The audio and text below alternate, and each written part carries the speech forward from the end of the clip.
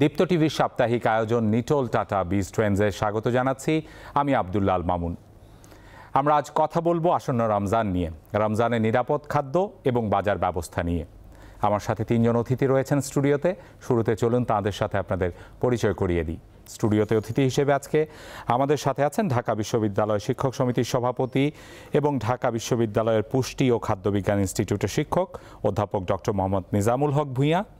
আছেন আমাদের সাথে কানাডার ব্রিটিশ কলম্বিয়ার ফ্রেজার হেলথ অথরিটির গবেষণা সমন্বয়ক এবং পুষ্টিবিদ জনাব বেনজির শামস, এবং আমাদের সাথে আরও রয়েছেন পার্টেক্স স্টার গ্রুপের এমডি জনাব আজিজ আল মাহমুদ মিঠু। আপনাদের তিনজনকেই স্বাগত জানাচ্ছি আজকের এই আয়োজনে। শুরুতেই ডক্টর নিজামুল হক ভূঁইয়া, আপনার কাছে জানতে চাইব, রমজানের কথা যখন আমরা বলি তখন কিন্তু ভিন্ন ধরনের একটি খাবার আয়োজন আমাদের মাথায় আসে, আমাদের বাজারে আসে, এবং সেই সাথে নিরাপদ খাদ্যের প্রসঙ্গটি চলে আসে। এই বাজার এবং বিশেষত খাবারের জায়গাটাতে রমজানে কি ধরনের পরিবর্তন আসে, আমরা কি করি, কি করা উচিত, আপনার কাছ থেকে শুনতে চাই। ধন্যবাদ আব্দুল্লাহ আল মামুন, ধন্যবাদ দীপ্ত টিভির অসংখ্য দর্শকবৃন্দুকে। আমার সাথে আলোচনা আছেন আজিজ আল মাহমুদ, পার্টেক্স গ্রুপের এমডি, এবং আছেন বেনজির শামস, একসময় ঢাকা বিশ্ববিদ্যালয়ের শিক্ষকও ছিলেন, এখন ব্রিটিশ কলম্বিয়াতে সরকারি চাকরি করছেন। তো আমাদের প্রতি বছর যখন রমজান আসে আমাদের সরকার থেকে এবং কি আমাদের ব্যবসায়ীরা প্রস্তুতি গ্রহণ করে সরকার বাজারকে কীভাবে নিয়ন্ত্রণ করে এবং কীভাবে মানুষ নিরাপদ খাদ্য পাবে, সরকারের লক্ষ্য থাকে সেখানে। কিন্তু আমরা দেখি যে সবসময় আমাদের রমজান মাসে এক ধরনের অসাধু ব্যবসায়ী বাজারটাকে কীভাবে মানে হাই প্রাইসে মানুষের অস্থিতিশীল করে তোলার কাছে বিক্রি করবে, পাশাপাশি ভেজাল জাতীয় খাবার বাজারে কীভাবে ঢোকানো যায় এবং তাদের একটা প্রতিযোগিতা থাকে।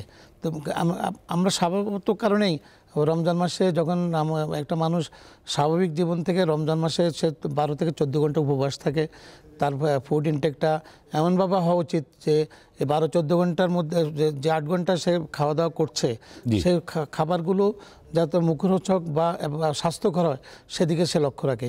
কিন্তু আমরা দেখছি কিন্তু মানুষ এখন যেভাবে দ্রব্যমূল্য বৃদ্ধি পাচ্ছে সে কারণে মানুষ এবছর সরকার প্রথম থেকে নিয়ন্ত্রণ করার চেষ্টা করছে। আমরা দেখছি যে বাণিজ্য মন্ত্রীকে আপনার ইয়েতে গিয়ে প্রথমবার খাতুনগঞ্জ বাজারে গিয়ে কীভাবে বাজার নিয়ন্ত্রণ করা যায় সে ব্যবস্থা করছে। কিন্তু সবচেয়ে দুঃখজনক হলো সত্য যে আমরা বাজার নিয়ন্ত্রণ করছি, কিন্তু আমাদের এই যে 2 দিন পরে যখন আমরা বাজারের ইফতারের সময়, বিশেষ করে ইফতারের কথাটা আমি দিয়ে আরম্ভ করব। ইফতারের সময় এই যে স্ট্রিট ফুডগুলো বিদেশে আমরা গিয়ে যখন গিয়ে স্ট্রিট ফুড খেতে আমাদের কাছে এত ভালো লাগে, কিন্তু আমাদের এই যে ঢাকা শহর থেকে শুরু করে এখন তো মানুষ বাড়ি ঘরে কিন্তু আর ইফতারি বানাচ্ছে না। দেখা যাচ্ছে গ্রামেগঞ্জে গিয়েও দেখা যাচ্ছে যে বাজার থেকে তারা কিন্তু ইফতারি কিনছে, কিন্তু এই যে ইফতারিগুলো যারা কিনছে দেখা যাচ্ছে যে ধুলাবালি পড়ছে, ডেকে রাখতেছে না, পাশে ড্রেনের পাশ দিয়ে মাছি উঠছে, সে অবস্থায় কিন্তু ইফতার বিক্রি করছে আর মানুষ লাইন ধরে নিয়েও যাচ্ছে। তারপরে এই যে তেলের ইফতারিগুলো বাস্তা, বিশেষ করে তেল জাতীয় খাবারটাই মানুষ বেশি ইনটেক করে, বুট, পেঁয়াজু, বেগুনি, ঝাল এবং তেল এবং কালার, এর মধ্যে প্রচুর ডাই ব্যবহার করা হয়। সেই ডাইগুলো অনেক সময় গার্মেন্টসের ডাইও ব্যবহার করা হচ্ছে, অতীতে এটা প্রমাণিত হয়েছে। যদিও সরকার গত কয়েক বছর পদক্ষেপ নেওয়ার কারণে কিছুটা কন্ট্রোলে এসেছে, পুরোপুরি কন্ট্রোল আসতেছে না। কিন্তু এই খাবারগুলো যখন আমার লিভারে যাচ্ছে, কিডনিতে যাচ্ছে, কিন্তু আজকে আমাদের দেশে দেখেন কিডনি রোগীর সংখ্যা, লিভারের সিরোসিস বা এই জাতীয় কিন্তু রোগীর সংখ্যা বেড়ে যাচ্ছে। এর মূল কারণ হলো কিন্তু এই যে ধরেন আমার তেল জাতীয় খাবারগুলো এবং ট্রান্সফ্যাটি অ্যাসিড, একটা তেলকে দেখা যাবে আপনি দেখবেন যে বারবার বাঁচতেছে। একটা তেল যখন তেলের কালার চেঞ্জ হয়ে যাবে তখন বুঝতে হবে যে ট্রান্সফ্যাটি অ্যাসিড, কিন্তু কেউ মানছে না। কিন্তু সবাই কিন্তু খাবারগুলি নিয়ে যাচ্ছে। আর দ্রব্যমূল্য তো যেভাবে বাড়ানো হয় সেটা কমানোর কোনোভাবে চেষ্টা করা হয় না, এমনকি জরিমানা করা হয় নামে মাত্র, সেই জরিমানা দিয়ে কোনো লাভ হচ্ছে না। এই যে ভেজাল খাবারগুলো দিচ্ছে সেই ব্যাপারে সরকারের আমরা অনেকবারে আপনাদের টেলিভিশন থেকে শুরু করে অনেক জায়গায় কথা বলেছি, কিন্তু কোনো কার্যকরী কোনো ফল ওইভাবে আসছে না। আপনার আমেরিকার মতো, মার্কিন যুক্তরাষ্ট্রের মতো দেশে যখন ফুডের উপরে এরকম ভেজাল করছিল, কোনো স্টেটে মৃত্যুদণ্ড পর্যন্ত তখন দিয়েছিল। যখন এই ধরনের মৃত্যুদণ্ডের বিধান রেখেছিল তখন দেখা যাচ্ছে যুক্তরাষ্ট্রের মতো দেশেও তখন তারা সিস্টেমে চলে আসছে।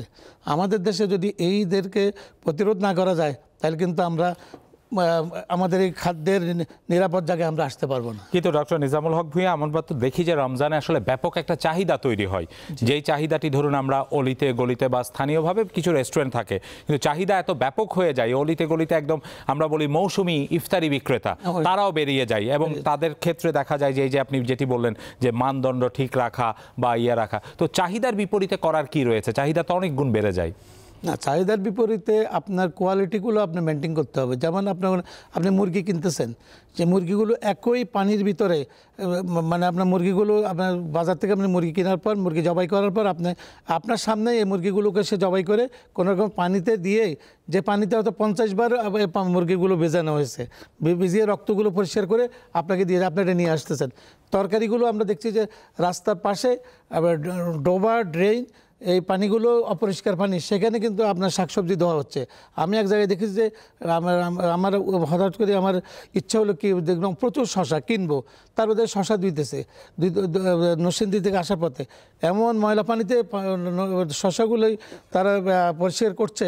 আমি বললাম যে না, এখান থেকে তো শশা কিনা যাবে না। কিন্তু আমরা দেখা যাচ্ছে যে মানুষ এই শশাগুলো যখন আসে অনেকে এমনি না ধুয়েও খেয়ে ফেলে।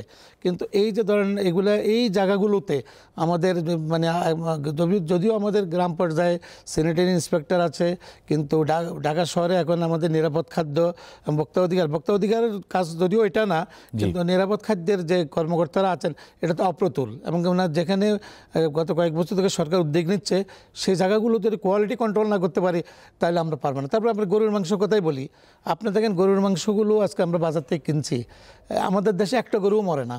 গরু যখন অসুস্থ হয়ে যায় তখন তাকে জবাই করে দেওয়া হয়, কষাকে ডেকে নিয়ে আসে, কম দামে গরুগুলো বিক্রি করে দেয়, করার পর কিন্তু এটা কি পসিবল? আপনার গরুর যে ডিজিজটা সেটা তো আপনাকেও সংক্রমিত করবে, কারণ এমন মাংসের কিছু হিটে মাংস কোনোভাবেই এই রোগটা ধ্বংস হবে না। সেটা আপনি ইনটেক করতেছেন, আপনার লিভারে যাচ্ছে, আপনার কিডনিতে যাচ্ছে, কিন্তু সেই জায়গাতেও কিন্তু আমাদের বাজার কন্ট্রোল হচ্ছে না। গরুর মাংস এক্সাম্পল দিলাম। মাছের কথা বলেন, আমরা প্রোটিনের চাহিদার জন্য মাছ খেয়ে থাকি, মাছের ফিডগুলো কোত্থেকে আমরা আনতেছি। একসময় দেখা যাচ্ছে যে মানুষ এই যে কোরবান যখন আসে, কোরবানের মাংসের চামড়ার মধ্যে যে মাংসটা লেগে থাকে সেটাকে উঠিয়ে ক্রোমিয়াম সল্ট দিয়ে, সেটাকে বিস্কিটের গুঁড়া দিয়ে আপনার পশু খাদ্য অথবা মাছের খাদ্য হিসাবে এগুলো নিচ্ছে। দেখা যাচ্ছে আপনার ক্রোমিয়ামটা আপনার ক্যান্সারিয়াস সাবস্টেন্স, এটা তো কোনোভাবেই হবে না, এবং আপনার ক্যান্সারে জাতীয় খাদ্য আপনি খাচ্ছেন। এই জায়গাগুলোতে আমাদের কন্ট্রোল কোনোভাবেই নেই। সরকার যদিও এখন এই জাতীয় ক্ষুদ্র ব্যবসায়ীরা যে কাজগুলো আগে করতো, এখন কিন্তু হাজারীবাগের ট্যানারিটা চলে যাওয়াতে সব কিছু মিলিয়ে ওই জায়গা থেকে আমরা কিছুটা নিস্তার পাচ্ছি। নিশ্চয়ই আমরা পরের অংশে আপনার কাছ থেকে শুনবো, বিশেষ করে ব্যক্তি ক্রেতা আসলে কিভাবে বেছে নিতে পারবে ভালো জিনিস এবং তার কি করার আছে। তার আগে একটু জনাব বেনজির শামসের কাছে একটু শুনতে চাইবো, এই যে আমাদের খাদ্যাভ্যাসের কথা বলা হচ্ছে, বিশেষ করে রমজানের সময়টাতে ভাজা পোড়া ঝাল এই ধরনের খাবার, একজন পুষ্টিবিদ হিসেবে আপনি কি মনে করেন যে আমাদের এই খাদ্যাভ্যাস কতটুকু স্বাস্থ্যসম্মত, সেটি ভালো মন্দ এবং কেমন হওয়া উচিত দেশের এবং দেশের বাইরের অভিজ্ঞতা থেকে যদি বলেন? থ্যাংক ইউ, সুন্দর একটা প্রশ্ন।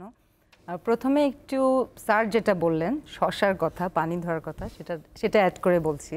যেহেতু রমজানের সময় ইফতারিতে শশা সবাই খায়, খুবই কমন একটা আইটেম, তো এটা অবশ্যই ধুয়ে খেতে হবে।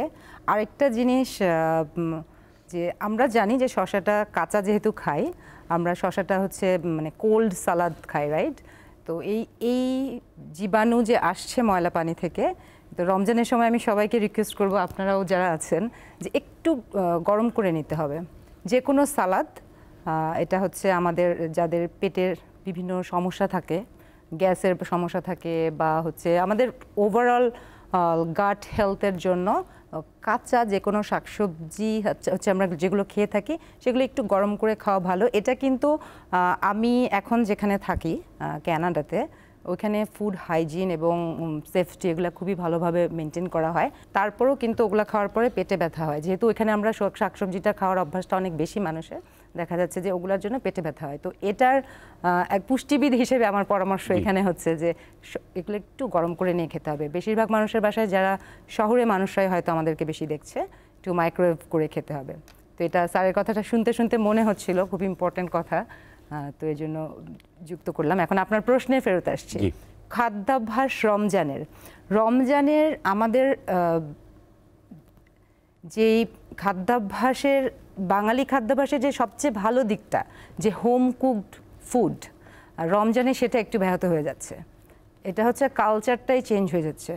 আরও বিশেষ করে হচ্ছে মানে সোশ্যাল মিডিয়ার কারণে আমাদের খাবারের যেই প্যাটার্নগুলো ছিল আগে, যে বাংলাদেশের খাবারের সবচেয়ে ভালো যেটা আমার কাছে মনে হয় যে সবাই একসাথে বসে খায়, যে সোশ্যাল ব্যাপারটা ভাগাভাগি করে পরিবারকে নিয়ে, এটা খুবই ইম্পর্টেন্ট স্বাস্থ্যের জন্য। আমরা কি খাচ্ছি সেটার থেকে অনেক বেশি ইম্পর্টেন্ট যে খাবারটা কিভাবে খাচ্ছি। একই খাবার আমরা মানে আমাদের চিন্তা ভাবনা কেমন, আমাদের সেই মুহূর্তে হচ্ছে স্ট্রেসড কতটুকু, সব কিছুর উপরেই ডিপেন্ড করে আর কি। পুষ্টির ব্যাপারটা খুব কমপ্লিকেটেড না, কমপ্লেক্স, এবং এটা অনেক কিছু একসাথে জড়িত। তো রমজান মাসে সবাই মিলে বসে খাওয়ার যে প্রচলনটা, এবং বছরের অন্যান্য সময়তেও, সেটা বাংলাদেশের খুবই ভালো একটা দিক। বাংলাদেশের মানুষের খাদ্যের সবচেয়ে ভালো দিক হচ্ছে আমাদের মধ্যে হচ্ছে হোম কুকড ফুড খাওয়ার অভ্যাস, কিন্তু সেটা এখন পরিবর্তন হয়ে যাচ্ছে, এবং সেটা ব্যাপকভাবে পরিবর্তন হয় রমজান মাসে। তো রমজান মাসে ভালো খাবার খেতে হলে প্রথম কথা আমি বলবো যে ভাজি পোড়া যতটুকুই যেহেতু খাওয়ার প্রচলন আছে, একটা ট্রেন্ড, সেটাকে হচ্ছে ঘরে তৈরি করে খাওয়া সবচেয়ে ভালো। স্যার যেটা বললেন যে তেলের সমস্যা বা পরিষ্কার পরিচ্ছন্নতাগুলো মেনটেন করছে নাকি, ঘরে করলে সেগুলো সমস্যার সমাধান অনেকটা হয়ে যাবে। আর খাবারের ব্যাপারটা বলবো যে রমজান মাসে কিন্তু আমরা ফাস্টিং করি অনেক সময়, কিন্তু খাওয়া অনেকেই দেখা যাচ্ছে প্রচুর পরিমাণে খাচ্ছে, মোট ক্যালোরির পরিমাণটা আমরা সাধারণত যেটা সকাল দুপুর বা রাতে খাই, এখানে দেখা যাচ্ছে যে ইফতারের সময় একটা ফিস্ট হচ্ছে, আবার রাতের খাবার খাচ্ছে, আবার হয়তো ভোর রাতের খাবার খাচ্ছে। তো আমি কানাডাতে থাকি, ওইখান থেকেই হচ্ছে আমি অনলাইনে নিউট্রিশন কাউন্সিলিং করি। আমার সাথে বাংলাদেশের প্রত্যন্ত অঞ্চল থেকে মানুষজন কাজ করে ডায়েট চার্টের জন্য, মিল প্ল্যানিংয়ের জন্য। তো এটা আমার এত বছরের অভিজ্ঞতা থেকে হচ্ছে যে এই সময় মানুষ ওয়েট গেইনটা সবচেয়ে বেশি করে। রমজানে মানুষ ওয়েট গেইনটা সবচেয়ে বেশি করে। এবং আপনি দেখেন এটা কিন্তু একটা মাস, আমাদের বছরে 12টা মাসের মধ্যে একটা মাস। এবং আমার সাথে যারা কাজ করে মূলত হচ্ছে 25 থেকে 45-এর মধ্যে মহিলারা। এই বয়সে 12 মাসের মধ্যে এক মাস যখন আমরা অনেক বেশি খাই, ওই আরও 11 মাস চেষ্টা করলে ওইটা আর কমানো যায় না। মানে এটা একটা বাড়তি যোগ হয়। তাহলে কেমন হওয়া উচিত ইফতার আসলে? সারাদিন উপোস থাকার পরে, খাবারের মধ্যে সারাদিন উপোস থাকার পরে ওই যে ভাজি পোড়া তেলগুলো অ্যাভয়েড করতে না পারলেও এগুলো ঘরে তৈরি করতে পারলে ভালো। এবং এগুলোর সাথে, এগুলো আমি পুরোপুরি অ্যাভয়েড করতে বলবো না, এগুলোর সাথে হচ্ছে এমন কিছু খাবার যোগ করতে হবে যেটাতে আমাদের সারাদিনের যেই নিউট্রিয়েন্টগুলো দরকার হচ্ছে এবং সেটা একটা ঘাটতি তৈরি হচ্ছে না খাওয়ার ফলে, সেটা আসে। যেমন যদি ইফতারের প্লেটে সব ভাজা পোড়া থাকে, সেখানে কিন্তু কোনো প্রোটিন নাই দেখা যাচ্ছে, রাইট? কিন্তু আমাদের খাবারের আদর্শ একটা প্লেটের যেরকম হয়ে থাকে যে 4 ভাগের 1 ভাগ প্রোটিন খেতে হবে প্রতিবেলায়, 4 ভাগের 1 ভাগ সবজি, কাঁচা শাকসবজি মানে সালাদ যেটাকে আমরা বলি, 4 ভাগের 1 ভাগ রান্না শাকসবজি, এবং 4 ভাগের 1 ভাগ হচ্ছে শর্করা জাতীয় খাবার। যদি আমরা ছোলা খাই এখন, সেটাও যাতে ছোলার মধ্যে না আবার ওই যে মানে এটা খুবই ভালো খাবার, কিন্তু এটাকে আমরা রান্না করার সময় একটু অস্বাস্থ্যকর করে ফেলতে পারি তেল দিয়ে, আলু দিয়ে। তো ওই ম্যাক্রো নিউট্রিয়েন্টসের পরিমাণটা আদর্শ প্লেটে যেটা বললাম, এটা হচ্ছে খুব সহজ একটা মেথড, যার সবাই নিজের প্লেটের দিকে তাকিয়ে আমরা চিন্তা করতে পারি। তো কেউ যদি দেখি যে আমি শুধুই অনেক পেঁয়াজু, বেগুনি, ডাল পুরি খাচ্ছি কিন্তু কোনো প্রোটিন নাই, তো মানে এটা মিসিং হয়ে যাচ্ছে, কোনো শাকসবজি নাই, রাইট? ভিন্ন ভিন্ন খাবার মানে ওই যে বললাম যে রেশিওটা 4 একটা সুষম খাবার যেন হয়, আসবে ডাল থেকে, সেটা ভাগ করতে হবে। এখন ওই ডালটা, ওই যে রান্নাটা কিভাবে করবে, ছোলা এখন এতটুকু ছোলার ডালের মধ্যে কতটুকু আলু আছে, এটা ডিপেন্ড করবে যে আমরা কুকিংটা কিভাবে। মানে এখানে অনেক কিছু জানার আছে। একটা প্রশ্ন প্রায়ই আসে যে তেলের বিষয়টা। তেল তো আমরা কোনোভাবেই এটাকে ছাড়া কিছু করতে পারি না, কিন্তু বাজারে অনেক রকমের তেল পাওয়া যায়। আপনি সবচেয়ে বেশি ব্যবহৃত হয় সয়াবিন তেল, এর পাশাপাশি আপনি জানেন যে সানফ্লাওয়ার অয়েলের কথা বলা হয়, সরিষার তেলের ব্যবহার বাংলাদেশে বেড়েছে, রাইস ব্র্যান অয়েলের ব্যবহার বেড়েছে। তো কোনটা স্বাস্থ্যের জন্য তুলনামূলক কম ঝুঁকিপূর্ণ? সব তেলই স্বাস্থ্যের জন্য অনেকটা মানে একই ঝুঁকিপূর্ণ ক্যালোরি ওয়াইজ। তেলের ব্যাপারটা কি, তেলে হচ্ছে আমাদের প্রায় প্রোটিনের থেকে সমপরিমাণ সার্ভিংয়ের তেলে হচ্ছে প্রায় দ্বিগুণ ক্যালোরি থাকে, রাইট? তো ক্যালোরি ভ্যালুটাও বেড়ে যাচ্ছে টোটাল ইনটেকটা। আর তাছাড়া শুধু মানে তেলের যেই ক্ষতিকর দিক সেগুলো তো আছেই। তো কোনো তেলই ভালো না, বেশি খাওয়া কোনো তেলই ভালো না। মন্দের ভালো কোনটা? মন্দের ভালো এখানে একটা ব্যাপার আছে, যেমন মন্দের ভালো সয়াবিন তেলও, কোনো তেলই মন্দের ভালো না। তেল মন্দের ভালো তখন যখন আমরা এটা পরিমিত পরিমাণে খাবো। এখন বাংলাদেশের যেহেতু আমরা কুকিং করি, রাইট, কুকিংটা অনেকক্ষণ ধরে করি এবং হাই টেম্পারেচারে করি, অলিভ অয়েল দিয়ে রান্না করা উচিত না।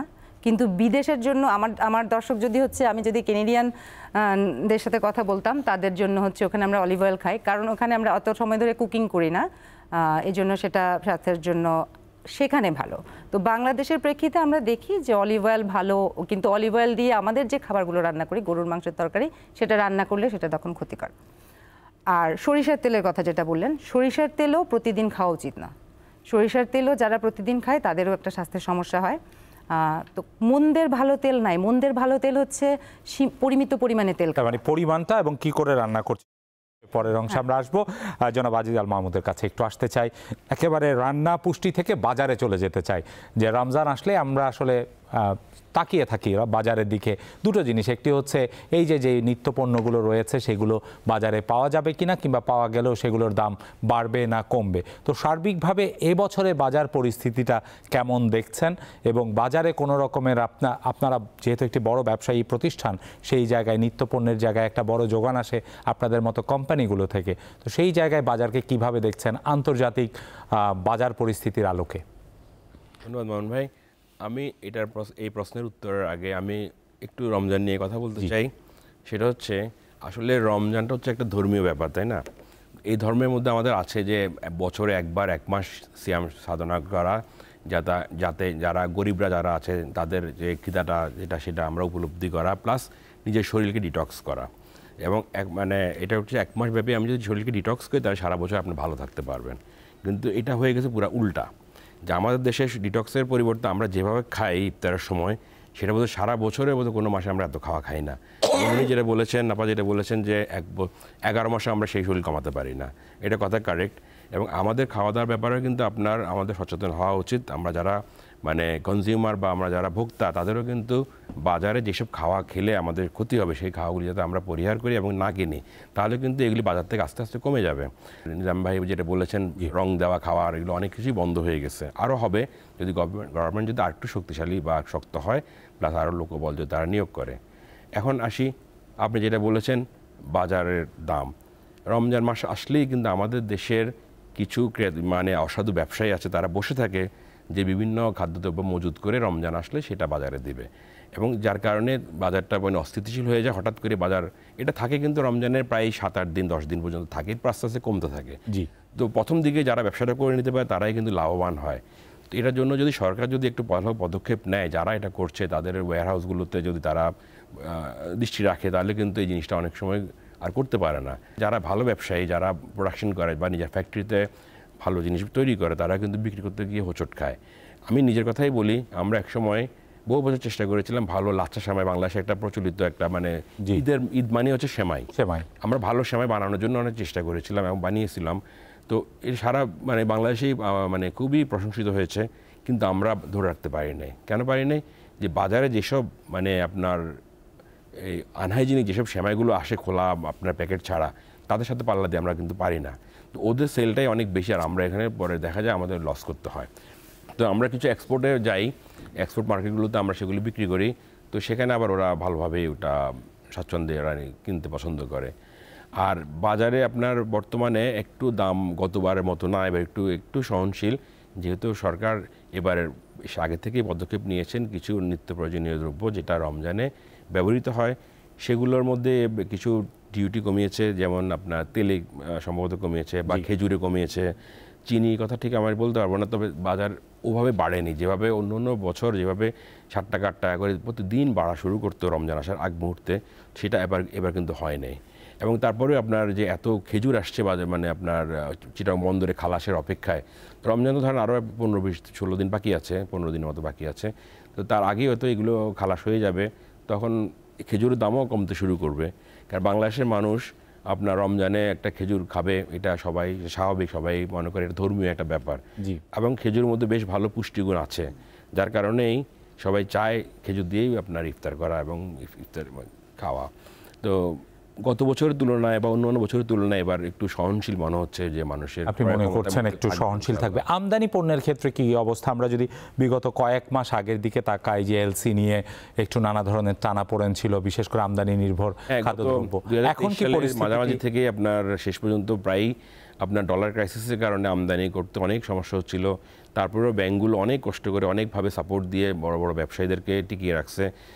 হয়তো মানে সোয়াপিং করে এর পরিবর্তে ওকে, ওর পরিবর্তে ওকে দিয়ে, বা একে কম দিয়ে একে বেশি দিয়ে, মানে কোনোভাবেই বাজারটাকে ঠিক রাখছে। এটা আসলে সরকার মানে যথেষ্ট চেষ্টা করে এই কাজটা করেছে। প্লাস হচ্ছে আপনার যেই নিত্য প্রয়োজন জিনিসগুলো, যেমন চিনির ক্ষেত্রে এবং তেলের ক্ষেত্রে গভর্নমেন্ট কিন্তু কোনো ছাড় দেয় নাই।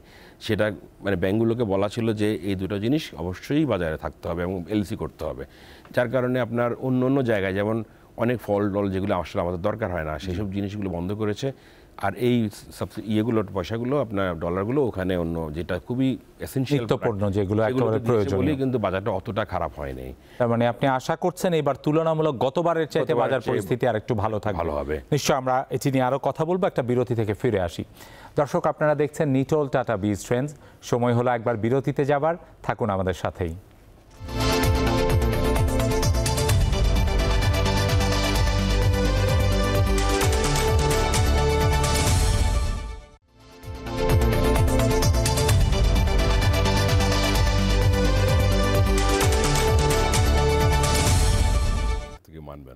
বিরতি থেকে ফিরে আরও একবার স্বাগত নিটোল টাটা বিজ ট্রেন্ডসে।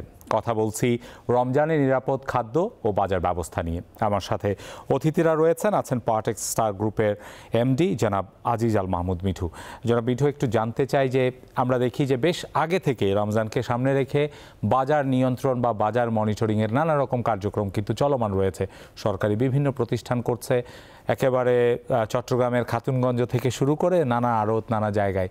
ব্যবসায়ীরা এটিকে কিভাবে দেখছেন? এবং কখনো কখনো কোনো অর্থনীতিবিদ বলতে চান যে বাজারকে আসলে বাজারের নিয়মে চলতে দিতে হবে, আবার কেউ কেউ মনে করেন যে না, নির্ধারিত যে মূল্য ঠিক করে দিয়েছে এটিই ঠিক আছে। আসলে বাজারের পরিস্থিতিতে কীরকম প্রভাব পড়ে এতে? আসলে বাজার নিয়ন্ত্রণ কিন্তু কেউ মানে একজন দুজনের পক্ষে সম্ভব না সারা বাংলাদেশে বাজার নিয়ন্ত্রণ করা। এটার জন্য গভর্নমেন্টের আপনার পিওর গাইডলাইন থাকতে হবে। সেই গাইডলাইনগুলো যারা ফলো করবে না তাদেরকে কিন্তু শাস্তি দিতে হবে। নাহলে কিন্তু বাজার হেঁটে হেঁটে রাস্তায় গিয়ে, দোকানে গিয়ে ডিমওয়ালাকে একটা ফাইন করলেন বা শশাওয়ালাকে ফাইন করলেন, তারা কয় টাকার মালিক, কয় টাকার ব্যবসা করে, তাদেরকে ফাইন করে। কিন্তু তারা হয়তো ওই ফাইনটাতেই তাদের শেষ, জীবনের সমস্ত ব্যবসায়ী শেষ। কিন্তু উচ্চটা কোথায় সেটা দেখতে হবে। যে একটা লোক মানে এই বাজারের দামটা বাড়লো কেন, এই জিনিসটা একটা ফুলকপির দাম যদি আপনার ক্ষেতের মধ্যে হয়ে থাকে 10 টাকা, সেটা কেন ঢাকা শহরে আসে 70 টাকা হবে? তাহলে মাঝখানে কোন কোন জায়গাগুলোতে আপনার দামটা বাড়তেছে, কারা এই ফায়দাটা লুটতেছে? বা এবং কারণ বাজার যখন আসে, একটা গ্রুপ আছে তারা এই পুরো জিনিসটা কিনে নিচ্ছে, কিনে নিয়ে তারা দোকানদারকে বাধ্য করতেছে তোমাকে এই দামেই বিক্রি করতে হবে, তুমি যদি প্রফিট করতে চাও তাহলে এই দামে বিক্রি করতে হবে এবং আমাকে এই দামেই দিতে হবে। এবং সে হচ্ছে ওখানকার লিডার। এই লিডারগুলোকে যদি নিয়ন্ত্রণ করতে না পারে তাহলে কখনো বাজারের দাম কমানো সম্ভব হবে না। কারণ একটা দোকানদার সে কয় টাকারই ব্যবসা করে, সে বাজারে যতই বাড়াক না কেন তার পুঁজি কতটুকু সে পারবে না। কিন্তু মেইন জায়গাটাকে যদি হাত না দেয় তাহলে কিন্তু কখনোই কমবে না।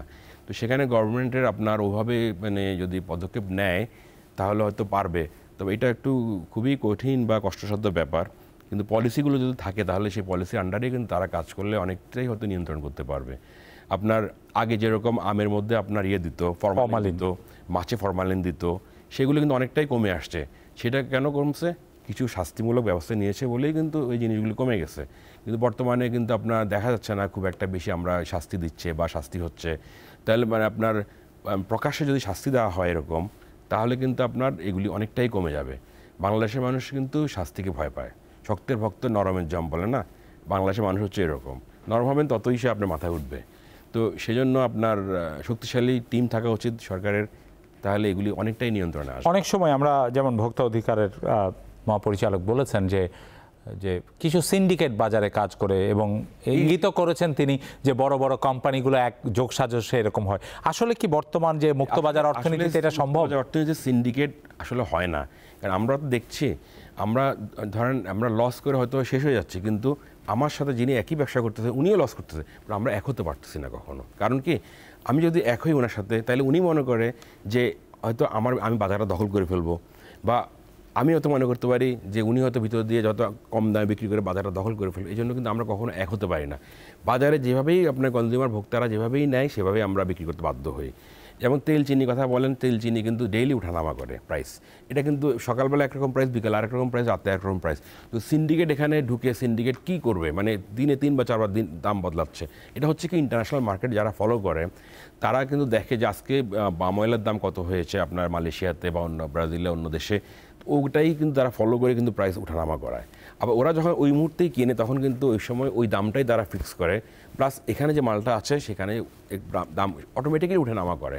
এটা কিন্তু আমি মালিক হয়ে কিন্তু আমি অফিসে বসে থাকলেও কিন্তু আমি জানতেছি না দাম কত হয়েছে, কিন্তু জানতেছে কারা, যারা বাজারে রিটেল করতেছে তারা কিন্তু দামটা, যারা ফরিয়া বলেন বা যারা হোলসেলারও, তারাই কিন্তু দামটা নিয়ন্ত্রণ করে। তখন কোম্পানি কিন্তু দেখে আজকে বাজারের রেটটা কত, তারা ফোন করে দেখে বাজার রেট কত হয়েছে, এত, ঠিক আছে আমারটা তাহলে এত দিয়ে দাও। এটাই হচ্ছে কিন্তু বাজারের নিয়ম। আর যেটা কাঁচা বাজারের কথা বলেন বা সবজি বা এসব জিনিসপত্র, সেগুলো হচ্ছে বাজার ভিত্তিক কিছু আপনার সিন্ডিকেট আছে, যারা যখনই ট্রাকগুলো আসে তারা সব কিনে নেয়। তারা বলতে এটা আমাকে এই প্রাইসে দিতে হবে, তারা তখন ওই প্রাইসে কিনে। মাঝখানে তো যা আছে সেটা তো আপনারা জানেনই, পথে বিভিন্ন চাঁদাবাজির কারণেই একটা দাম হয়ে যায়।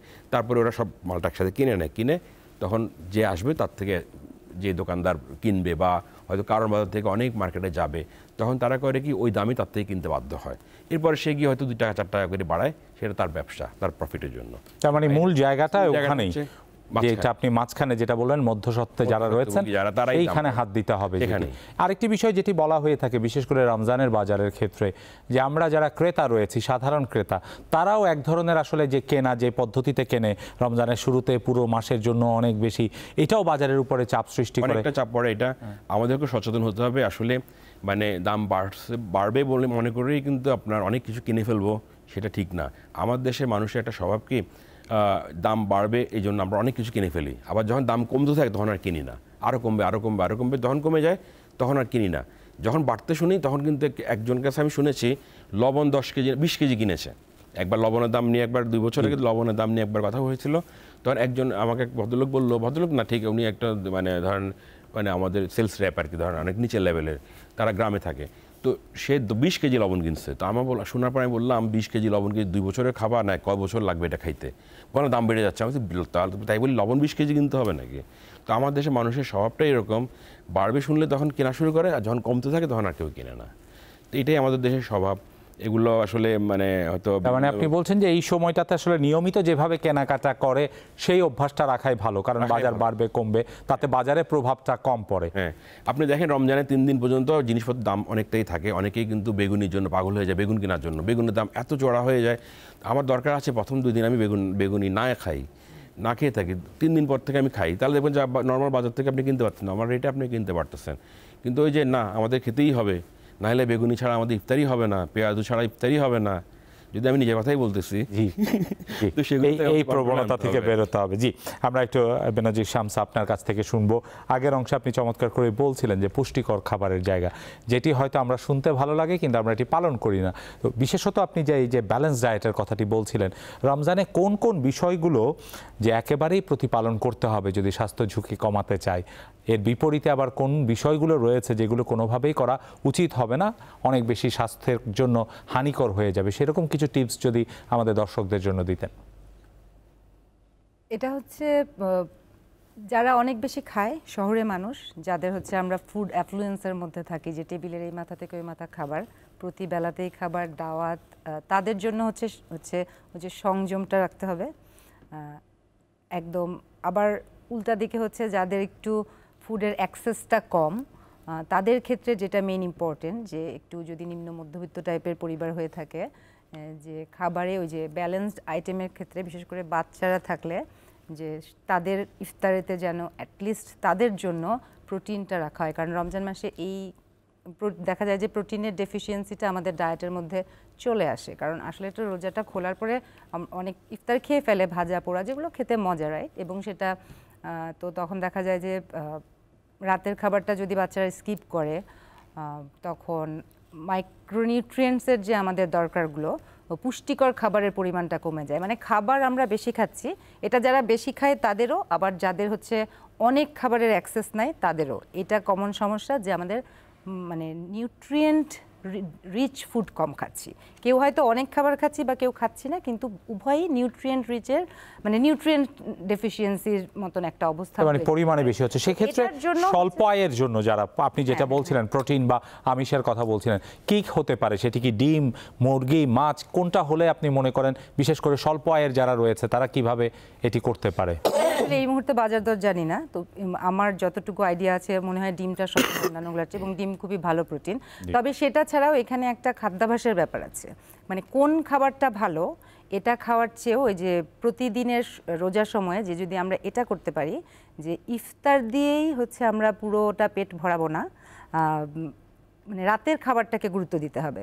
সেটা একটু যেটা বললেন যে নিম্ন মধ্যবিত্ত বা নিম্নবিত্ত যারা আছে তারাও যদি হয়, সেইভাবে যদি আমরা ডায়েটটাকে রাখি তাহলে কিন্তু অটোমেটিক্যালি ভালো হয়ে যাবে। কারণ আমাদের যেই রেগুলার ডে টু ডে আমাদের যে খাবারের ইয়েটা, যে আমরা ভাত খাই, ডাল খাই, সবজি খাই, হয়তো একটা ডিমের তরকারি খেলো বা কিছু খেলো, আইডিয়াল এবং খুবই ভালো ঘরে তৈরি খাবার। রাতের খাবারগুলো সাধারণত আমরা ঘরে তৈরি খাবার খাই, তো রাতের খাবারটা যেন ঠিকঠাক মতো খাওয়া হয় রমজানে। আমার মনে হয় সেটা যদি আমরা প্র্যাকটিস করতে পারি তাহলে ওই যে নিউট্রিয়েন্ট ডেফিসিয়েন্ট হওয়ার পসিবিলিটিটা কমে যাবে। আরেকটা বিষয় যেটি হয় যে দু রকমের আমরা প্রচলন দেখি, একটি হলো অনেক পরিমাণে আপনার ইফতারি গ্রহণ করে এবং এরপর রাতে কিছুই খায় না, সাহারিতে গিয়ে পরবর্তী সময়ে খায়। আবার কেউ কেউ আছে যে যেটা আপনি বলছেন যে ইফতারিও করছে আবার রাতেও খাচ্ছে। এই দুটোর মধ্যে খাবারের আসলে একটি হলো স্বাস্থ্যগতভাবে কোনটি ভালো অভ্যাস, এবং যদি আলাদা করেই খেতে হয় ব্যবধানটা কত হওয়া উচিত? অবশ্যই রোজা খোলার সাথে সাথে খেতে হবে, কিন্তু রোজা খোলার সাথে সাথে যে ইফতার খাওয়া বলতে যে ভাজা পোড়াই খেতে হবে, বেগুনি পেঁয়াজু খেতে হবে তা না। যদি রাতের খাবারটা কেউ তখনই খায় সেটা ভালো। তো আমি এটা বলবো না যে ইফতার ভালো করে না খেয়ে বসে থাকেন রাত্রে খাবেন। ইফতারের সময়ে আমাদের হচ্ছে মেইন মিলের বাঙালি খাবারগুলো যেরকম, সেই খাবারগুলো খেলে হচ্ছে মনে হয় সবচেয়ে ভালো। আচ্ছা, আপনার এই প্রশ্নের ভিত্তিতে যে ডিনার ভালো, তাই বলে এটা বলবো না যে ইফতার স্কিপ করেন ডিনারের জন্য বসে থাকেন, তা নয়। কিন্তু কেউ কেউ যেটি করেন যে আর খাচ্ছেন না, ধরুন ইফতার করেই সাহারি পর্যন্ত, সেটিতে কি কোনো স্বাস্থ্যগত সমস্যা আছে না ঠিকই আছে? পেট ভরে ইফতার খেলে আবার সেহরি খেলে আমার কাছে তো মনে হয় যে, আমার অভিজ্ঞতা থেকে বলছি, আমি যাদের সাথে কাজ করার সুযোগ হয়েছে, যে আমরা এনাফ ক্যালোরি খাই। দেখা যাচ্ছে যে বেশিরভাগ শহরে মানুষের সমস্যা হচ্ছে যে আমাদের ক্যালোরি ইনটেকটা প্রয়োজনের থেকে বেশি। এর অর্থ কিন্তু যে আমরা খুব ভালো খাবার খাচ্ছি তা না, হয়তো খুব টেস্টি খাবার খাচ্ছি, অনেক বেশি ক্যালোরির খাবার খাচ্ছি, কিন্তু অনেক পুষ্টিযুক্ত খাবার খাচ্ছি না। তো ওই ইফতার আর সেহরি খেয়েও দেখা যায় যে হয়তো কারো যদি ধরেন আমার 1400 ক্যালোরি খাবার খাওয়া দরকার, দুইটা মিলেই দেখা যাচ্ছে হচ্ছে 1600 হয়ে যাচ্ছে। কারো 2000 কিলো ক্যালোরি দরকার, তার দুইটা মিলে সে 3000 কিলো ক্যালোরি খেয়ে বসে আছে, না? তো এটাতে ওই মোট ক্যালোরির পরিমাণে কোনো সমস্যা নাই, সমস্যা হচ্ছে যে আমরা কি খাচ্ছি সেটার মধ্যে। শেষ প্রশ্নটা এবারের মতো, শেষ প্রশ্ন হচ্ছে শিশুদের জন্য। জি, আপনি কিছু যোগ করতে চান? আমাদের দেশে মানুষের অভ্যাস কি যে আমি ইফতার করলাম, আবার রাতের খাওয়াটা খেতে হবে, আবার সেহরি খেতে হবে। আসলে কিন্তু ইফতারের পরে আপনি যদি একটু ভালো খাওয়া খান, উনি যেটা বলেছেন যে আপনার রাতে খাওয়াটা যদি খেয়ে ফেলে, পাশাপাশি হালকা ইফতার খেয়ে আপনি যদি ভাতের মানে মতো করে যেটা খায় বাঙালি সেটা খেয়ে ফেললে কিন্তু সেহরিতে আপনার হালকা জাস্ট একটা বিস্কিট খেলেও কিন্তু আপনার কিন্তু অনেক স্বাস্থ্য মানে অনেক ভালো লাগবে সারাদিন। আপনার কিন্তু ওই খাওয়া যে টেন্ডেন্সিটা সেটা কিন্তু কমে যাবে। এখানে আমার আপনাকে একটু মানে অ্যাড করতে হবে যে সেহরিতে আসলে খেতে পারলে ভালো অবশ্যই, এবং সেহরিতে ওই আমরা যে মেইন মিলগুলো খাই দুপুরের খাবারের মতন খেতে পারলে ভালো, বাট ঘুম থেকে উঠে অনেকে খেতে পারে না, তো যতটা স্কিপ কম করা যাবে ততটা ভালো, কারণ পেটটা তো খালি থাকছে, তাই না? এমনিতেই তো 14 ঘন্টা ফাস্টিং করছে, তো সেহরি স্কিপ না করা ভালো। জি, পরের অংশের জন্য রেখে যায় প্রশ্নটা, সেটি হচ্ছে শিশুদের জন্য বিশেষ করে কি হওয়া উচিত। আমরা পরের অংশে আপনার কাছে জানতে চাইবো। একটু ভেজাল খাবার নিয়ে আমি অধ্যাপক ডক্টর মোহাম্মদ নিজামুল হক ভূঁইয়ার কাছে আসতে চাই, যে সাধারণ একজন লোক যে হয়তো আপনি এর আগের অংশে বলছিলেন অনেক কেমিক্যাল ইনগ্রেডিয়েন্টের কথা বলছিলেন যেগুলো আমি বা সাধারণ কেউ হয়তো চিনবে না, কিন্তু আমি নিত্যপণ্যের বাজার চিনি, সেখানে গেলে আমি কোন কোন বিষয়গুলো একটু সচেতন থাকলে তুলনামূলকভাবে ভেজাল খাবার থেকে বেঁচে থাকবো? হলো যে আপনি যখন যেমন একসময় আমরা বাজার থেকে হলুদ কিনতাম, মরিচের গুঁড়া কিনতাম, তারপর আপনার ধনিয়া গুঁড়া কিনতাম। এখন কিন্তু ওগুলো কিন্তু খুচরা বিক্রিটা অনেক কমে গিয়েছে, খোলাটা কমে গেছে। তবুও আছে। এটা ইটের গুঁড়া ব্যবহার করা হতো, তারপর বিভিন্ন ধরনের কেমিক্যাল ব্যবহার করা হতো, কালারিং করা হতো। দেখা যায় মরিচ কিন্তু এত লাল না, কিন্তু রং মিশানোর কারণে এটা অনেক টকটকে লাল। এমনকি আপনি যখন তরকারিতে ব্যবহার করছেন দেখা যায় এটা কিন্তু আপনার ক্যান্সারিয়াস সাবস্টেন্স হিসাবে আপনাকে বডিতে আপনি ইনটেক করতেছেন। তো সেক্ষেত্রে দেখা যায় বিভিন্ন বড় বড় কোম্পানিগুলো যেমন ড্যানিশ গ্রুপ বা আপনার স্কোয়ার গ্রুপ, এবার এখন মানুষ কিন্তু ওগুলো কিনছে, কিন্তু আপনাকে ডেট অফ এক্সপায়ারিটা দেখে নিতে হবে। আমরা দেখেছি যে অনেকেই, আমি নিজে একদিন দেখেছি যে আমার বাসায় হঠাৎ করে এই ধরনের একটা ইনগ্রিডিয়েন্ট ব্যবহার করছে, আমি দেখলাম যে এক্সপায়ারি ডেট বোধহয় আর 2 দিন বা 3 দিন আছে। এখন দেখা যাচ্ছে যে এই জিনিসগুলো কিন্তু আমরা লক্ষ্য করি না, এটা আমাদের লক্ষ্য করা উচিত। মানে এটা, আর তারপরে দেখা যাচ্ছে যে বাজারে আপনি তো বাজার মনিটরিংয়ে আমি এই সেটটা বললাম, আপনি যদি মিক্সড করে দিচ্ছেন চালে, এখন তো চালগুলো প্যাকেট করে দিচ্ছে, দেখা যাচ্ছে চালের ভিতর বিভিন্ন ধরনের কঙ্কর তার ব্যবহার করছে। তো সেটা অবশ্য আপনাকে যখন আপনি রান্না করছেন বা ইয়ে করছেন সেটা আপনাকে দেখা উচিত। তারপর দেখেন পোলাও চাল আমাদের দেশে আমরা ব্যবহার করে থাকি, দেখা যাচ্ছে মোটা চালকে চিকন করে তারপরে এটার দাম বাড়িয়ে, যদিও এটা স্বাস্থ্যের জন্য খুব একটা ইয়ে না, কিন্তু এটা ভেজাল, তো এটা তো একটা ভেজাল।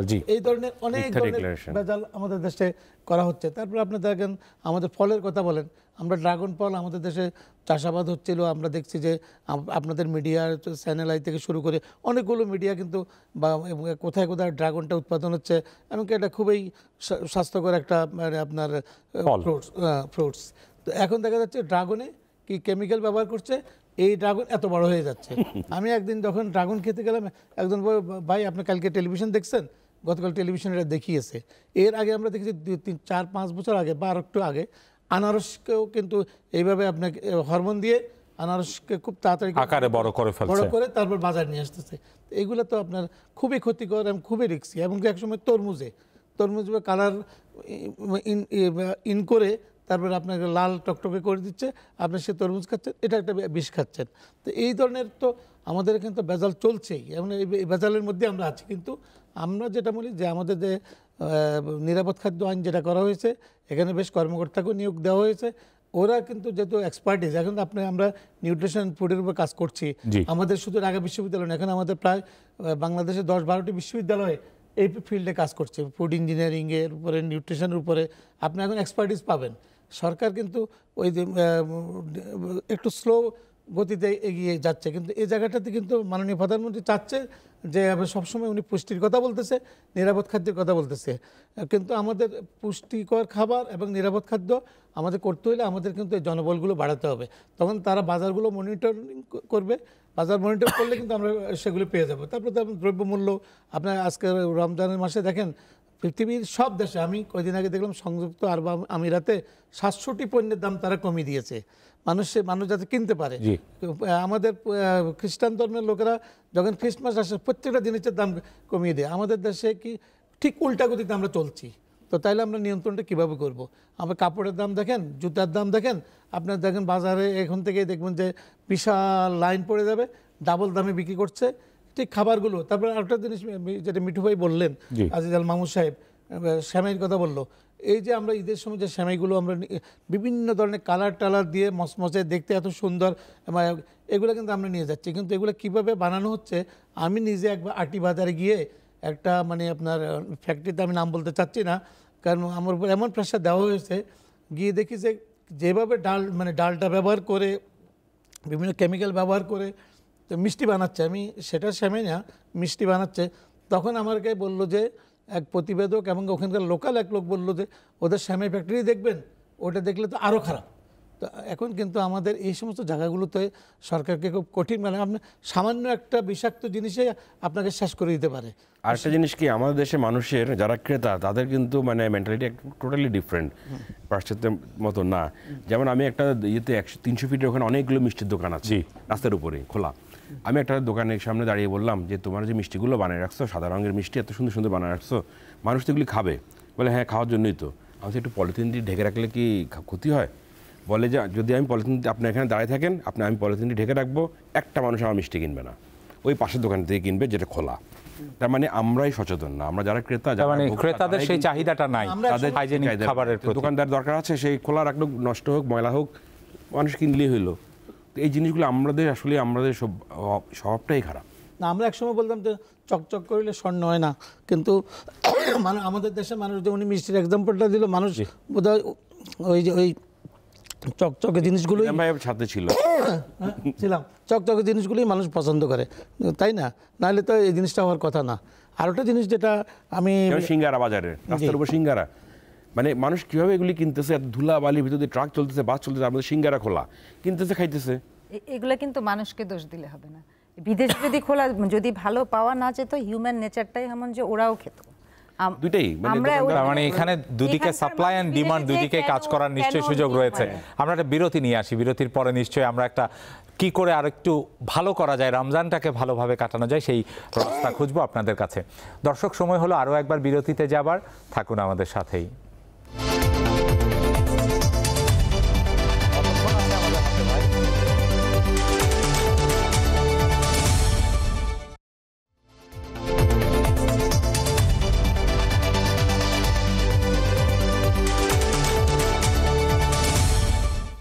বিরতি থেকে ফিরে আরও একবার স্বাগত নিটোল টাটা বিচ ট্রেন্ডসে। কথা বলছি রমজানে নিরাপদ খাদ্য ও বাজার পরিস্থিতি নিয়ে। আমার সাথে অতিথিরা আছেন বেনজির শামস, পুষ্টিবিদ। একটু আপনার কাছে আসতে চাই যে আপনার অসমাপ্ত আপনি আরও কিছু পয়েন্টের কথা বলছিলেন, এবং আমার দিক থেকে বিশেষ করে শিশুদের জন্য এই রমজানের সময়টাতে অনেকে খুবই কম বয়সে শখ করে বা বাবা মার সাথে একটু রোজা রাখতে চায়, কিন্তু তাদের স্বাস্থ্যের জায়গাটিতে কোনো বিশেষ ধরনের পরামর্শ রয়েছে কিনা? বাচ্চাদের এটা আমি আগেই বলেছি, একটু সংক্ষেপে বলে দেই যে ওই যে তাদের যে ম্যাক্রোনিউট্রিয়েন্টের পরিমাণটা সেটা ঠিক থাকছে কিনা সেটা দেখতে হবে। আবারও বলি, আদর্শ প্লেট অনুযায়ী যে 4 ভাগের 1 ভাগ পরিমাণ প্রত্যেক বেলাতে প্রোটিন জাতীয় খাবার থাকা উচিত। সেটা মাছ, মাংস, মুরগির মাংস, গরুর মাংস সব, বা ডিম, যে কোনো কিছুই হতে পারে। তো ওই জিনিসটা মিসিং হয়ে যায় যদি বাসার বড়দের সাথে মিলে এক ধরনের ভাজা পোড়া জাতীয় ইফতার করে থাকে। তারপরে হয়তো দেখা গেল যে বাচ্চারা ঘুমায় যাচ্ছে আগে আগে টায়ার্ড হয়ে, ডিনারটা স্কিপ করছে, রাইট? সো ডিনারটার সময় তাদেরকে ওই ঘরে তৈরি খাবারটা, ওই আদর্শ যে খাবারের পরিমাণটা, প্রত্যেকটা পুষ্টি ম্যাক্রোনিউট্রিয়েন্ট, কার্বোহাইড্রেট, প্রোটিন এবং শাকসবজির যে অনুপাতটা থাকা উচিত সেটা ঠিক আছে নাকি সেটা প্যারেন্টসদেরকে খেয়াল রাখতে হবে। জি, আপনি আগের অংশে কিছু ডুজ অ্যান্ড ডোন্টসের কথা বলছিলেন যে এটা করা উচিত, এটা করা উচিত না। হ্যাঁ, যে একটা ডুজের মধ্যে মাস্ট আমি বলবো সবাইকে যে একটু মুভমেন্টের মধ্যে থাকার চেষ্টা করতে হবে। তো রমজান মাসে দেখা যায় যে আমি যেহেতু ওবেসিটির নিয়ে কাজ করি, ওভারওয়েট নিয়ে কাজ করি, যাদের ওভারওয়েট হচ্ছে বা ওবেসিটি হচ্ছে তারা আমার সাথে ওজন কমানোর জন্য কাজ করে থাকে। তো যেটা হয় যে মানুষ ভাবে যে রমজান মাসে যেহেতু রোজা রাখছি, টায়ার্ডও থাকে, আবার অনেকটা সময় হচ্ছে নামাজ বা মানে ধর্মীয় কাজে চলে যায়, ইফতার বানানোতে চলে যায়, তো সময়ের অভাব হয় এবং টায়ার্ডও থাকে ফিজিক্যালি একটা দীর্ঘ সময় যাদের খাবার অভ্যাস না থাকে। তো দেখা যায় যে তারা এক্সারসাইজ করতে পারে না, যারা এক্সারসাইজ করে থাকে তারাও এক্সারসাইজ করে না। এবং আমাদের একটা ভুল ধারণা আছে যে মানে এক্সারসাইজ ইয়েস অর নো, মানে ব্ল্যাক অ্যান্ড হোয়াইট টাইপের একটা ব্যাপার। তো রমজান মাসের এক্সারসাইজটা হতে হবে যে মুভমেন্টের মধ্যে যাতে সবাই থাকে, মানে একটু বসা দাঁড়ানো, মানে একটানা বসে না থাকা, একটানা শুয়ে না থাকা, ইফতারের পর সাথে সাথে শুয়ে পড়া, আবার সেহরির পর সাথে সাথে শুয়ে পড়া। তো রমজান মাসে মুভমেন্টটা অনেকের কমে যায়, স্বাস্থ্যগত যে সমস্যাগুলো দেখা যায় সেগুলো, এটাও একটা কারণ। এটা একটা বড় কারণ যে মুভমেন্ট কমে যাওয়া। আরেকটা ব্যাপার হচ্ছে যে রমজান মাসে অনেকে রোজা রাখা উচিত, ধর্মীয় ব্যাপার, কিন্তু অনেকে শরীরের উপর জোর দিয়ে রাখে। বাংলাদেশে কিন্তু যেমন ঘরে ঘরে ডায়াবেটিস আছে, এরকম ডায়াবেটিস আনডায়াগনোজড অনেক অসুখ বিসুখও থাকে। আমরা এখানে অনেকেই হয়তো বাইরে যেটা করি যে আমরা স্ক্রিনিং করি সব সময়, 6 মাস পর পর বা 1 বছর পর পর যেহেতু হেলথের চেক আপটা করি, তো বাংলাদেশে এটা কিন্তু নাই। এই জন্য অনেকের ডায়াবেটিস নাই কিন্তু আনডায়াগনোজড এসব থাকে। তো নিজের শরীরকে শুনতে হবে, লিসেন টু ইউর বডি। জি, অনেক ধন্যবাদ জনাব আজিজ আল মাহমুদ মিঠু। একটু শুনবো যে বাজার পরিস্থিতি, যেটি আপনি বলছিলেন যে একটা ইতিবাচক প্রত্যাশা রাখছেন, তারপরও সরকারের দিক থেকে আরও কিছু করার রয়েছে কিনা বিশেষত বাজারকে স্থিতিশীল রাখার জন্য? সরকার তো মানে অনেক কিছুই করতে পারে, যেটা আপনার আসলে বাইরের দেশে যে আপনার সাবসিডিগুলো দেওয়া হয় সেখানে সরকারও কিন্তু অনেকটা আপনার তাদের কারণেই কিন্তু সরকার অনেক কিছু সহযোগিতা করে, যারা কোম্পানিগুলো আছে তাদেরকে অনেক সাবসিডি দেয়, যার কারণে তারা হয়তো কমাতে পারে। আমাদের দেশে কিন্তু সরকার দিচ্ছে, বাট সেরকম পরিমাণে হচ্ছে না আসলে। যেমন এবার সরকার কমিয়েছে, আপনার খেজুরের উপরে দাম কমিয়ে আপনার ডিউটি কমিয়েছে, প্লাস আরও অন্য কয়েকটা প্রোডাক্ট কমিয়েছে। এই জিনিসগুলো যদি আপনি আরও আগে থেকে করে আসতো 2 মাস 3 মাস আগে থেকে, তাহলে কিন্তু আরও অনেকেই কিন্তু আনার জন্য উৎসাহ পেতো, যে আরও বেশি করে আনতো। যখনই আপনার সাপ্লাই বেশি হবে তখন কিন্তু দামটা অটোমেটিক্যালি কমে যাবে। তখন যখন ডিমান্ড বেশি থাকে তখন কিন্তু দাম আলটিমেটলি বেড়ে যায়। তো এই জিনিসটা যদি সরকার যদি আরও আগে থেকেই করতে পারতো, তাহলে কিন্তু অনেকেই আরও প্রোডাক্ট আনতো এবং বাজারটাও স্থিতিশীল থাকতো এবং দামও কিন্তু নিয়ন্ত্রণের মধ্যেই থাকতে পারতো। আর সব কিছু পরেও আমাদের দেশে মানুষের আসলে মানুষের সংখ্যাও বেশি, প্লাস আমাদের খাদ্যের যে ইচ্ছাটা সেটাও কিন্তু অনেক বেশি। পাশ্চাত্যে দেখেন, আপনি তো ক্যানাডায় থাকেন বা নিজাম ভাইও জানেন, আপনারা সবাই জানেন যে বাইরে কিন্তু মানুষ এত খাওয়া খায় না। সকালবেলা একটা স্মল ব্রেকফাস্ট, দুপুরে হয়তো একটা লাইট ফুড অথবা একটু হেভি ফুড, রাতে কিন্তু ওরা 5টার সময় খেয়ে ফেলে হালকা কিছু খাওয়া। এরপরে ওরা ঘোরাফেরা করে বা বিভিন্ন পার্টি আড্ডা, তারপরে গিয়ে শুয়ে পড়ে। আমার দেশে মানুষ করে কি রাতে 10টায় খায়, তারপরে যায় ঘুমাতে, এবং পেট ভর্তি করে গলা পর্যন্ত খেয়ে ঘুমাতে যায়। তখন হয় কি, মানুষের শরীরের যে ওবেসিটির যে আপনার ওই জিনিসটা চলে টেন্ডেন্সিটা বেড়ে যায়, হয়ে যায়, কারণ খাওয়াটা ডাইজেস্ট হয় না। তো আমাদের দেশের মানুষেরও কিন্তু খাদ্যাভ্যাস পরিবর্তন, একটু স্বাস্থ্য সচেতন হওয়া উচিত। এই জিনিসগুলো জানতে হবে। এগুলো কিন্তু আমাদের মিডিয়া, আপনাদের মতো আপনারা যদি মিডিয়াতে যদি দেখান বা এগুলো অনুষ্ঠান করেন, তাহলে কিন্তু মানুষ অনেকটাই উপকৃত হবে এবং এগুলো থেকে সরে আসবে। নিশ্চয়ই আমরা সেই প্রত্যাশা করি। শেষ কথাগুলো অধ্যাপক ডক্টর মোহাম্মদ নিজামুল হক ভূঁইয়া, যারা রমজানে বিশেষ করে তাদের উদ্দেশ্যে বলবেন, যারা এই সময়টাতে সিয়াম পালন করবেন। অয়েলি ফুডটা কমানো উচিত, অয়েলি ফুড কম খেলে বেটার। আর একটা জিনিস যেটা বেনজির শামস বলতেছিল, যে আপনি একটা কোশ্চেন করছিলেন যে আপনার যে কোন তেল খাবে, কম্পারেটিভলি আপনার বাল্ক পরিমাণে যদি আপনি তেল ইউজ করেন তো পাম অয়েল বেটার। কারণ আজকে দেখেন সয়াবিন তেল থেকে ইন্দোনেশিয়া এবং মালয়েশিয়া যে পরিমাণ পাম অয়েল এক্সপোর্ট করছে, এই পাম অয়েলগুলো নিচ্ছে কারা? KFC এবং ম্যাকডোনাল্ডস সহ এই ধরনের বড় বড় টেকোবেল বা আর এই ধরনের বড় বড় কোম্পানিগুলো। কারণ হলো কি, আপনার পাম অয়েলকে 3 থেকে 4 বার 5 বার আপনার কালার চেঞ্জ হবে, ট্রান্সফ্যাটি অ্যাসিড রূপান্তরিত হবে। সয়াবিন তেল 2 বারের পরেই, এমনকি অন্য তেলগুলো একই অবস্থা। আর অলিভ অয়েল ভেরি কস্টলি, যেটা ও বললো যে অলিভ অয়েল দিয়ে ওই ধরনের প্র্যাকটিস এখনও কেউ করে নাই। তো সেই কারণে আমি বলবো যে সেটা হলো বড় বড় কোম্পানিগুলোর স্বার্থে। আর রমজান মাসে আমরা যে শরবতটা খাচ্ছি, এই যে বাজার ওপেন আমরা শরবতগুলো খাচ্ছি, এই পানিগুলো কোথাকার? এই পানিবাহিত রোগটাও কিন্তু আমাদেরকে খুবই ক্ষতিকর, এবং অনেক সময় অনেক পানিবাহিত রোগ এমন পর্যায়ে চলে যায়, যেমন জীবাণু আপনার শরীরে ঢুকে, যেটা এটা কিন্তু আপনাকে কিন্তু জীবন নাশ করে ফেলতে পারে। তো সুতরাং সেই দিকেও আমাদেরকে লক্ষ্য রাখতে হবে। আমরা পানি ফুটিয়ে বাসার মধ্যে শরবত বানিয়ে, তারপরে আমাদের লেবুটা কিন্তু অ্যাভেলেবেল। যদি কোনো এক সময় দেখা যায় লেবুর দাম বেড়ে গেছে, লেবু কাঁচামরিচের দামও এক সময় আমরা 500 টাকা দেখেছি। কাঁচামরিচও আমাদের আপনার বডির জন্য খুবই ভালো। একটা কাঁচামরিচ যদি পার ডে আপনি খেতে পারেন, আপনার জন্য কোলন ক্যান্সারের জন্য বিশেষ করে এটা খুবই উপকার করে। একটা কাঁচামরিচ আপনি ইনটেক করা উচিত। সেটা আরেকটা জিনিস হলো, যেটা আমাদের কলা, একদম শেষের দিকে, তারপর আপনার কলা, তারপর গাজর, টমেটো, তারপর আপনার পেয়ারা খাবেন। পেয়ারার দাম আমাদের সারা বছর পাওয়া যাচ্ছে, মানে দেশীয় ফলগুলো এটা সবাই ইনটেক করতে পারে, তাইলে আপনার ব্যালেন্স খাবার সবাই পেতে পারে। অনেক ধন্যবাদ আপনাদের তিনজনকে চমৎকারভাবে আলোচনা করার জন্য। দর্শক, আমরা রমজান মাসকে সংযমের মাস বলি। সংযম শুধুমাত্র ধর্মীয় জায়গা থেকে নয়, আমার আচার আচরণের জায়গা থেকে, ব্যবসায়ীদের জায়গা থেকে, ব্যবসায়ী এবং পাশাপাশি ভোক্তার জায়গা থেকেও সংযমের প্রয়োজন রয়েছে। আমরা যদি সত্যিকার অর্থে রমজানকে সবার জন্য আনন্দময় করতে চাই, তাহলে যার যার জায়গা থেকে দায়িত্ব পালন করতে হবে, এবং রাষ্ট্রের সেখানে ভূমিকা রয়েছে নিশ্চয়ই। বাজার মনিটরিং সহ বাজারকে স্থিতিশীল রাখার জন্য সকলের সহযোগিতায় ভালো একটা রমজান আসবে সবার জীবনে, এই প্রত্যাশা রেখে শেষ করছি আজকের নিটোল টাটা বিজ ট্রেন্ডস। সবাইকে ধন্যবাদ।